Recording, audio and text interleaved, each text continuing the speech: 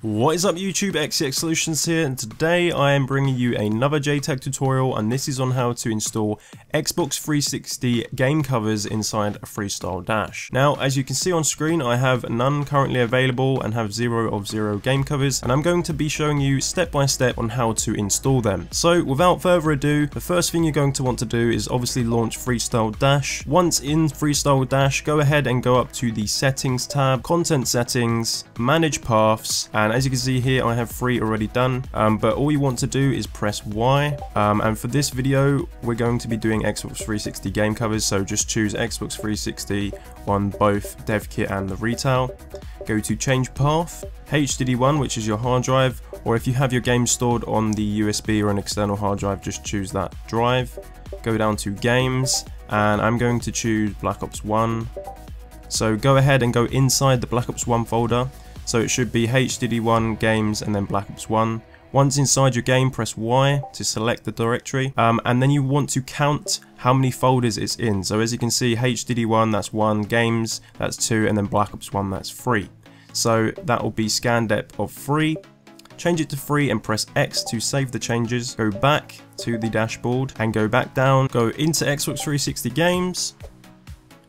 And as you can see, Call of Duty Black Ops 1 is here. So you can do a few things. You can change the layout by pressing X, and it will change to a more 3D kind of feel to it, and it looks pretty good and makes quite a nice sound. And if you press X again, it does another layout, which is again pretty cool, and it looks like you're just taking the game out of the shelf, if you like. So it's pretty simple. I'm just going to add another one for tutorial sakes and go up to settings once again, content settings, manage game paths, press Y, go down to Xbox 360 because that's what we're adding, change path, HDD1, games, and let's do Black Ops 2, so go inside the Black Ops 2 folder and press Y to select the directory.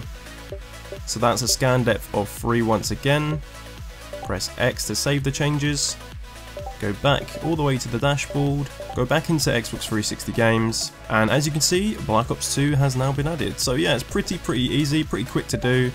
Personally, I like this layout as it looks pretty cool in the 3D kind of animation and stuff.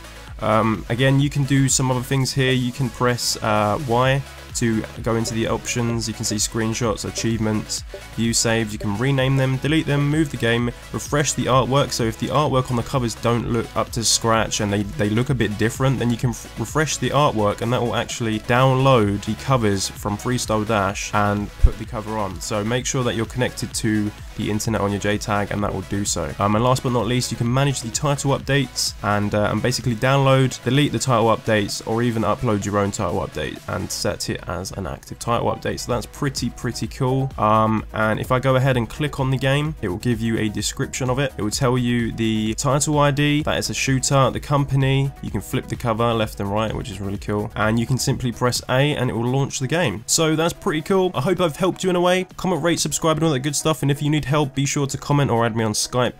The Skype is in the description below. I hope you've enjoyed this video. Comment, rate, subscribe, and all that good stuff, and I'll see you guys next time. Peace.